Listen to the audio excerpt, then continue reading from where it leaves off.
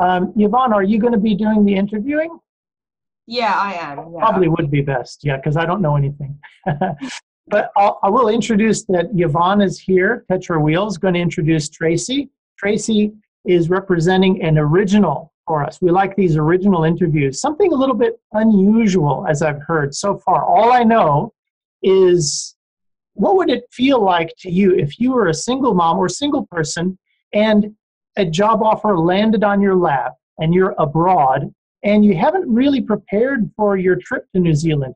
Tracey, is that generally the situation you were in, or am I way off base? No, that's correct, Tate. I had absolutely no intention of immigrating. And yes, I landed a job offer, and here I am, 2 months down the line. I'll save the big story for you and Yvonne to get into, and I'll leave you to it. Thank you very much. Awesome. Thanks, Tate. Cool. Yeah, so Tracey approached me in September asking about vehicle finance, and she landed in Christchurch. And I didn't know too much about Tracey's story until we've been communicating so much to get her car down that side from Auckland. She bought a car up on the North Island, which turned to be a bit more challenging because Tracey's working hours and having to get all the documents ready. But yeah, we're getting there. It's on the theory. Yeah, it's almost there.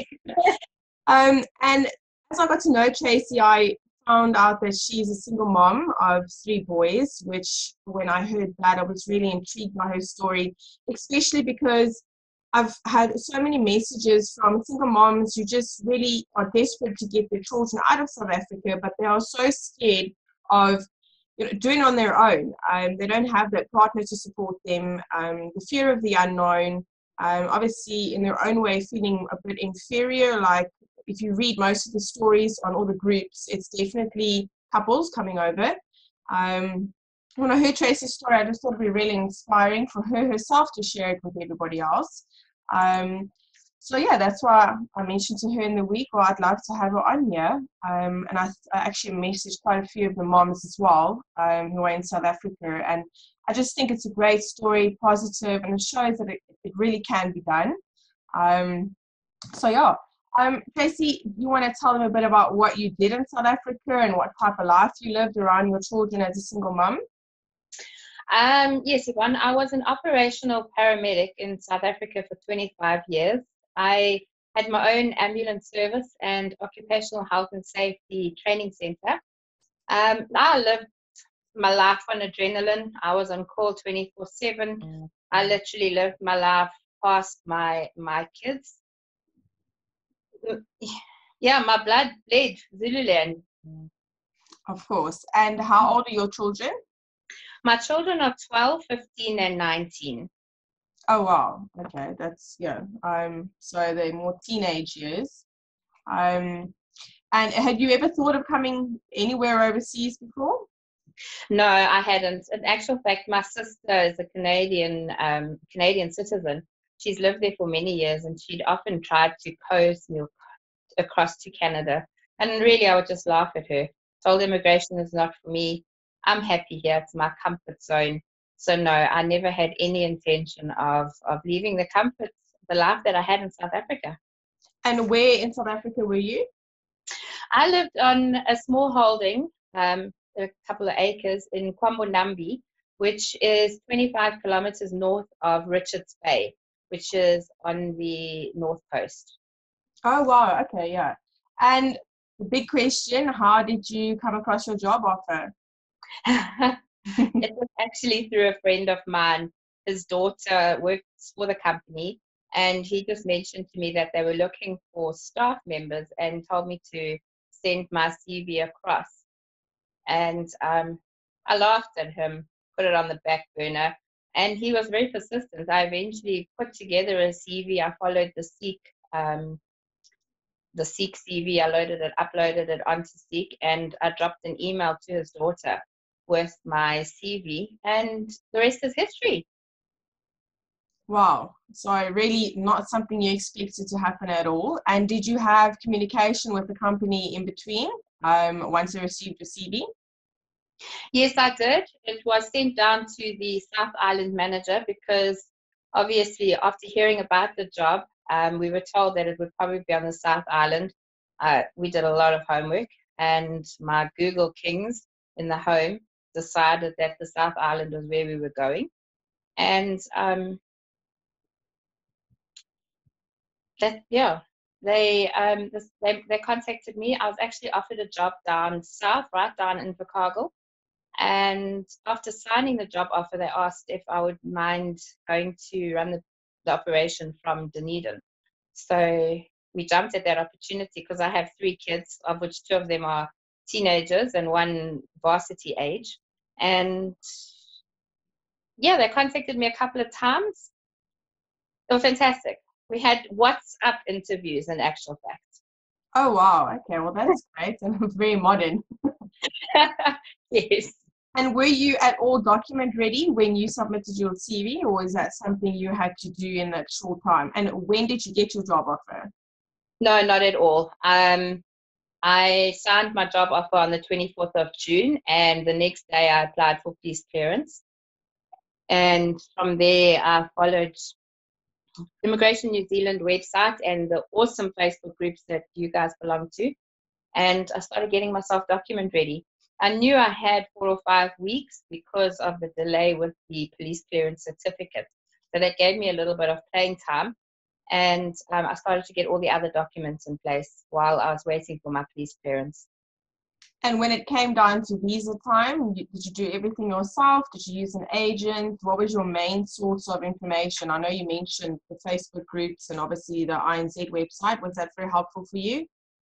Yes, it definitely was. I did it all myself. We didn't use any agents. I did a lot of searching on the Facebook groups, and I studied the Immigration New Zealand website. Once we were document ready and I felt comfortable enough, I did the application directly with Immigration New Zealand. And then a lot of people tell me when the time comes, they've got to tell family and friends, and they can, in many cases, get a lot of uphill or nasty comments saying that you're up and going and running away, and it's not the right thing to do. So what type of feedback did you get from people that you told? A lot of my friends commented about how I would want to move to the bottom of the world. You couldn't get any closer to the South Pole.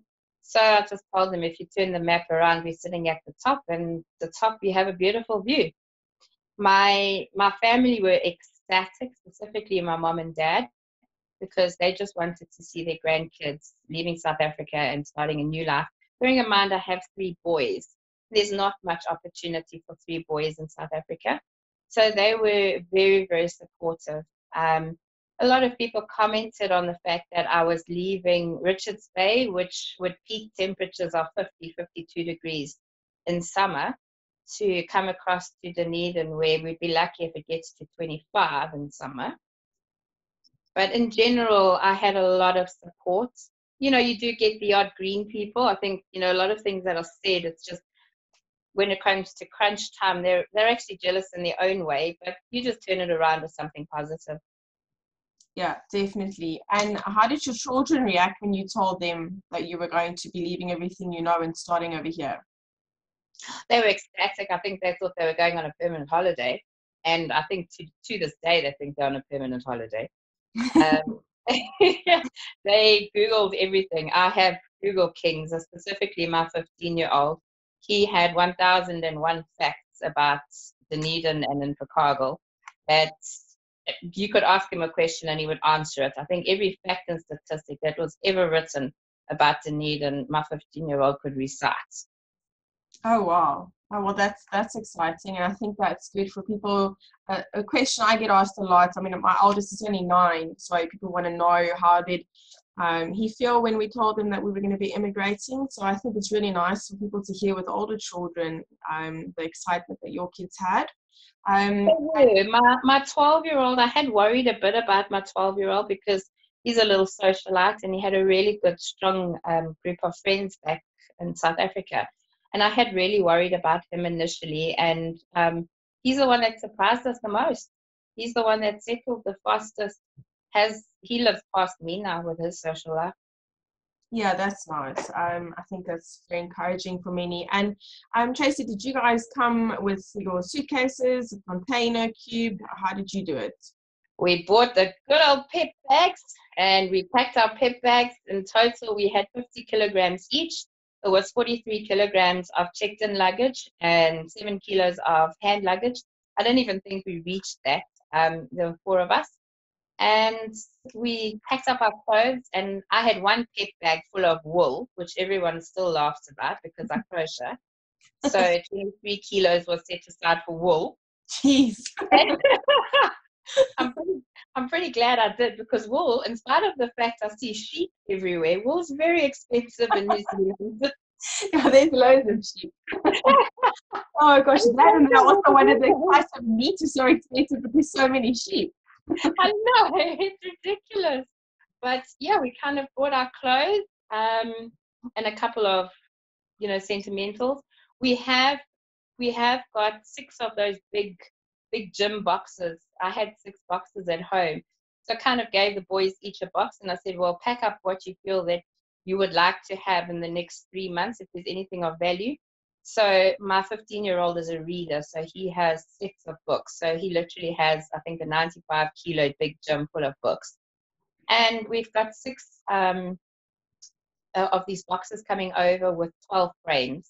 I had a couple of accolades, having been Businesswoman of the Year back in South Africa. So a couple of frames in that we packed up. So that's on the ship. It should be arriving here. Well, they say to me mid-December, so we might have a Christmas present. Oh, that's great. And what was it like finding a house to rent, or where you are? That's the question. Okay, that is a challenge. Dunedin is a challenge to get accommodation. As you know, we had stayed in Christchurch for a week because I'd had training up there. So we stayed in the backpackers up there, which was awesome for the boys because they just got to know all the international tourists that were coming in and out. And I was quite comfortable because they were around other people while I was in training. And you can't get accommodation unless you're here. Well, let's not say you can't. You really battle to get accommodation in Dunedin unless you're here because of the way they work. You have to go to viewings. So from Christchurch, we came down and we stayed at the holiday park. So I would book us in for a week while trying to look for accommodation and kind of extend it every Friday. My challenge in finding accommodation, why it took a little bit longer, was as soon as I arrived in Dunedin, I went down to Invercargill for 2 nights, then I was back, and then I was back in Tianau for a night or 2. So I wasn't here for the viewing. So I really did battle to find accommodation. The boys, of course, loved it because they got to stay at the holiday park, and there were just reams of friends coming in and out. Yeah. Eventually, I got hold of an agent, and I found the property that we're in. It took us about 10 days to find this property, and we found exactly what we wanted in the area that we wanted. The challenge being I had to enroll my children into a school while we were still at the holiday park because we were unsure of how long we would be looking for accommodation. So the added challenge to me was I had to find accommodation in the area for the 2 schools that the children were at because they're in primary, one's in primary and one's in high. So there was a little bit of extra pressure to find a place nearby. Because of my working commitments, they have to be able to walk or cycle to school. So yeah, we found ourselves a property under 1 kilometer to both schools. Oh, that's great. That's really nice, especially with you working away. And I see Carl asked a question, and I think that's really appropriate for you having 3 children. What are your work hours like now? I work, okay, that's a bit difficult. I'm supposed to work from 7:30 to 4:30. However, we do work on demand. So like on Friday, I was off on Friday. Monday, I only have to work from 2 to 7. And then Tuesday, I'm away in Invercargill for another 2 nights. So it really depends on where the work is taking me. But they don't overwork us at all. And, they're very diligent in paying you overtime if you work over a certain number of hours. My working conditions are fantastic, absolutely fantastic. And Veronica asked, how were the employers there with regards to moms having kids? So would you say they're understanding? Should you have, something to attend to for your children? My manager, South Island manageress, is awesome. She is so accommodating. I I've had a few challenges. You know, I had to get kids into school. I landed, let me just give you a quick recap. I landed on the 13th, on Friday, the 13th of September, and I started work on Monday, the 16th. So I was in training in Christchurch for that week. We then hired ourselves a vehicle and we drove down to Dunedin on the weekend. And I was back at work on the Monday. My boss was so accommodating when if I wasn't in training or busy on site, I would just say to her, you know what, I've got 2 hours between clients. Can I please just pop up to the school? I need to enroll them at the schools. I managed to do, while I was in Christchurch in training that week, I managed to do my IRD as well as convert my driver's license and open up a local bank account. And they transferred everything down to Dunedin as soon as we moved down here. She was really accommodating. And I have found that with quite a few people that I've gotten to know. My cousin is on her way now. She's leaving on Sunday. She's moving to Christchurch. And she's also a single mom. She's got a son. And her boss is exactly the same. She's even helped to find a school for her child. Wow, that's really amazing. It's all about family. New Zealand is all about family, and they push for family, and they understand the core family values, and they understand how important it is, the fact to keep the family unit together. Yeah, which in your case is very important. And I think that's if everybody asks that question. So would you say you feel the work-life balance here in New Zealand? Oh yes, I have so much time now. It's unbelievable. My kids live past me now. Previously, it was I lived past them, and they would kind of see me in passing. It was I'd walk in, an hour later, my phone would ring, and it'd be back into uniform, and out I went. I had no social life for many years. I mean, I've been divorced for 7 years. I've had no social life. Now I have so much time on my hands, even although I'm away for 2 or 3 nights every week, maybe every second week. I just have so much time that I end up quite often at home going, well, where are my kids?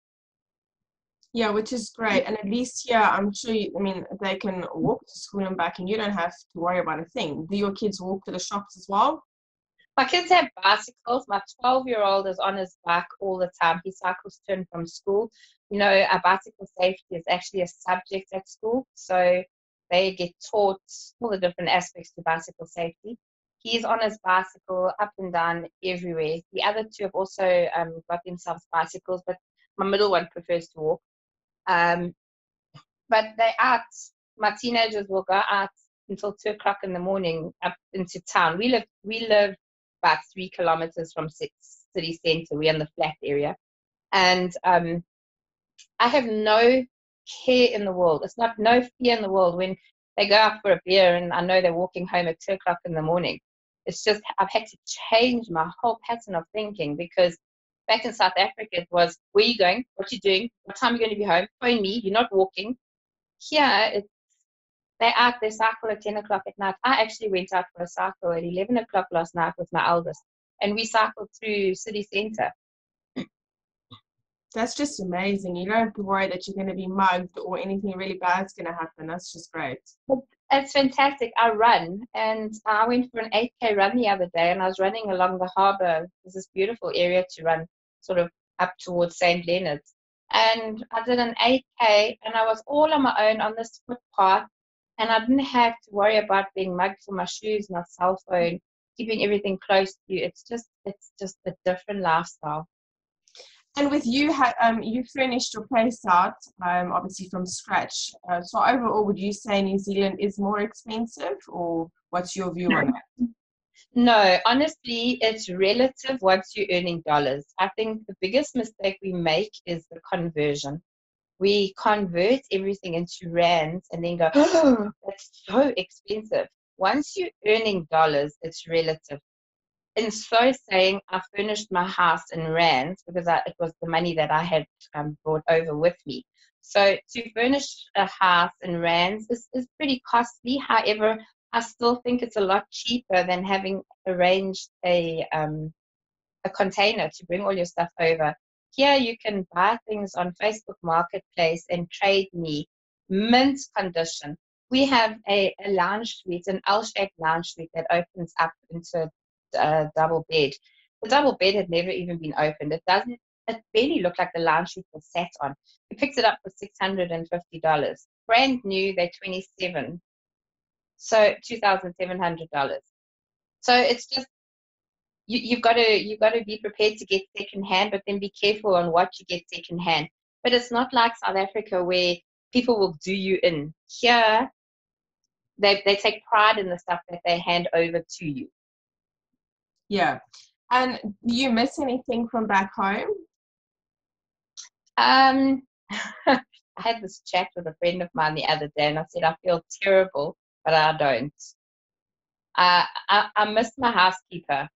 I had a living housekeeper.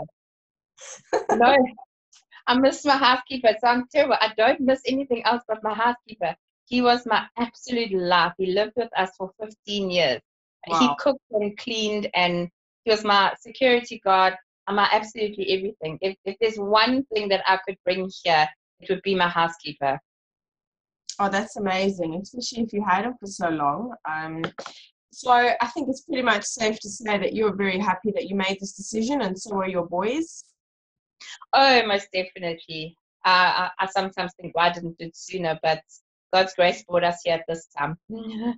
Yeah, definitely. And you say your children settled in okay? Did it take one of them a bit longer than the others?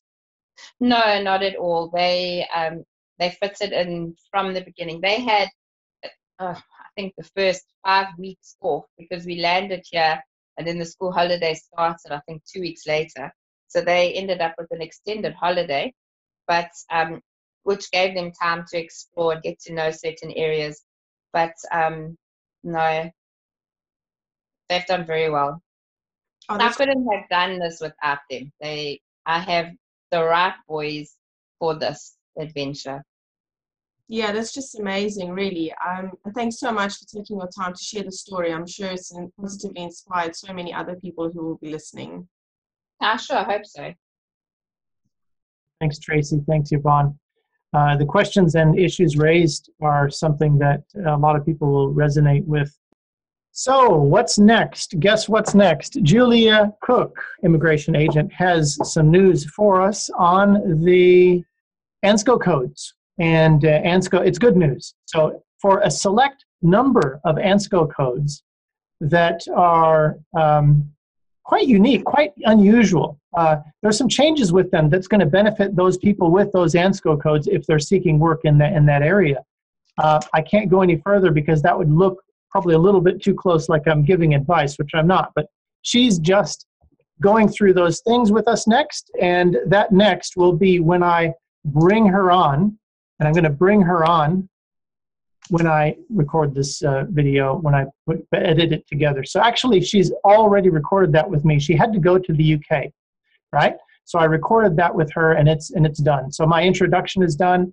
Her thing is done. You'll get it tomorrow. If you watch the archive of this show, here we are. We're here with some changes in immigration law. This is what some of you have been waiting for. Immigration law does have changes. There are people who can talk about it and people who can't.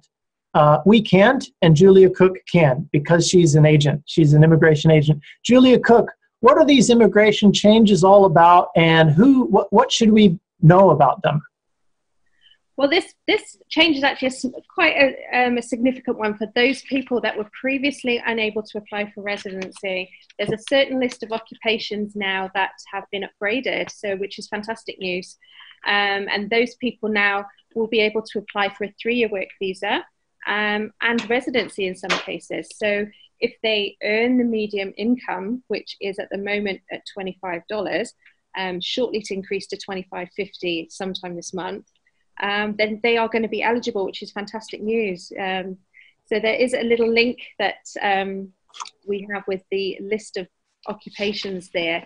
So if you see your occupation on that list, then it's great news for you. So I think, yeah. So put that there. So if you get a job or you're in a job that has been upgraded, but you're not paid the median income, so you haven't quite reached that $25 yet, then you will still be falling under current policy where you're not eligible. So you might need to negotiate a higher pay rate to kind of cross that line.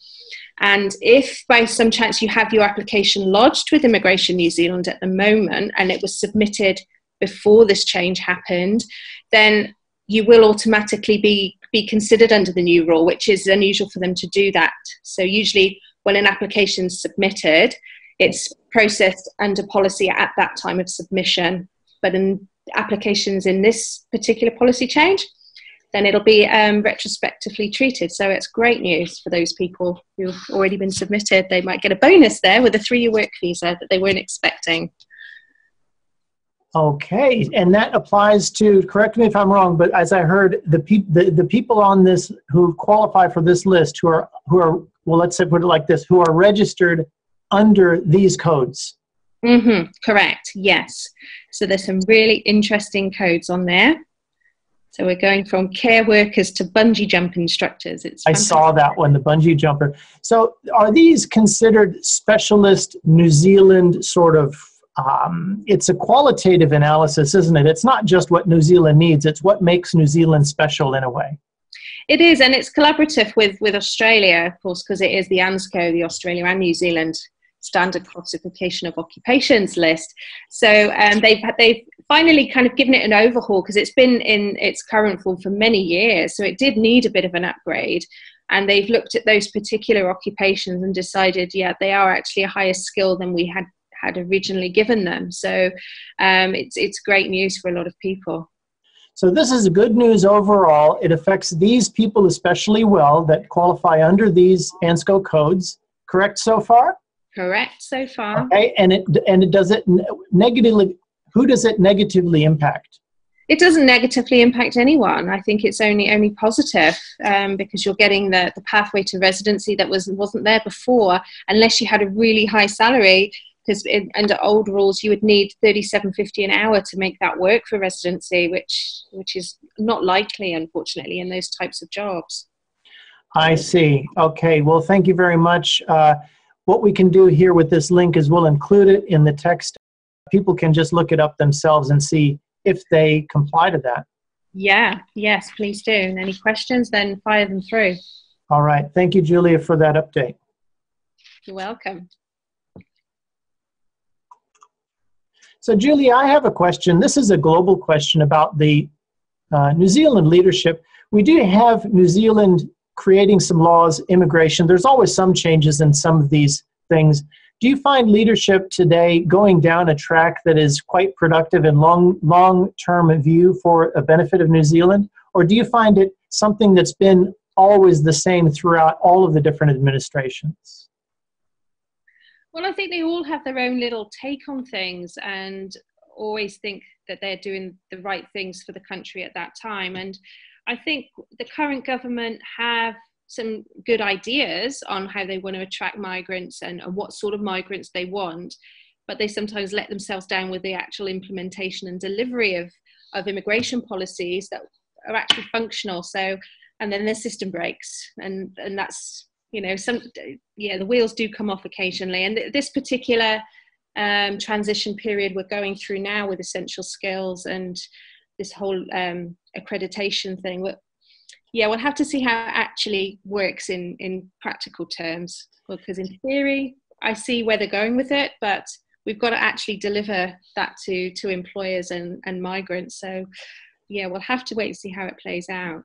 So when you say you see where they're going with it, you see the benefits of how it could be implemented, and you wonder if that's going to be implemented as they envision. Yeah. So I think the intentions are to attract high quality migrants that New Zealand needs to fill all of our skill shortages, because there is, that skill shortage list is still quite significantly long. But they do lose sight of the fact that we need the lower skills there as well, because there's a huge gap in the market there, and we just haven't got enough there to fill, like the hospitality roles that we've got, the caregiving roles, the viticulture and the horticulture. So there's a lot out there that haven't been addressed yet. So maybe okay. That's last question. Any opinion about this administration versus previous? You've been in the game for 12 years. You've seen a few administrations. Any opinions personally, or would you prefer not to compare? I will decline to answer that question. Okay. All right. Very good. Thank you, Julia, for your time. You're welcome.